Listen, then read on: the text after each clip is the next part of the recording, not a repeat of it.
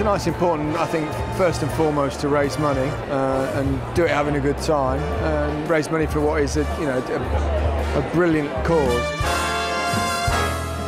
Do you know what the truth is? It is about raising money, the way Gary said, but it's also about raising awareness.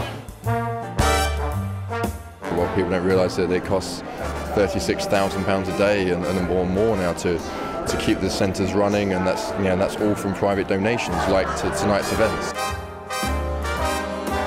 He loves a good red carpet as well. He loves the attention. He loves having his picture taken as well because he knows he gets a treat at the end of it.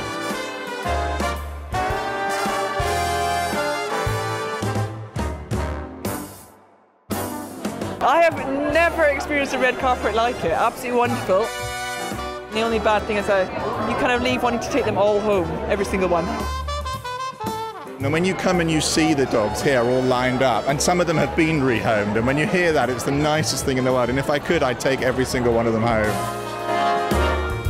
Every animal has sensitivities. They are sentient beings, and I think the work that the Battersea Dogs Home does for cats and dogs is astounding.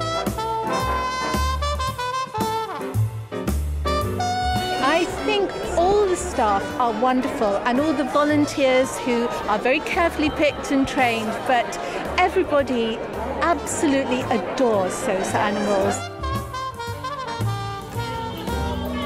It's been a fantastic evening, fantastic cause. I can't believe no one else would want to get involved in this. It's absolutely, it's brilliant.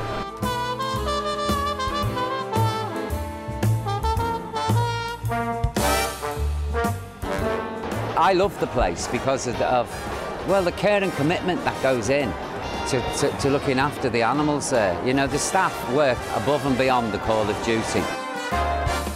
We need funds to continue the good work that goes on in Battersea Dogs and Cats Home. We really do.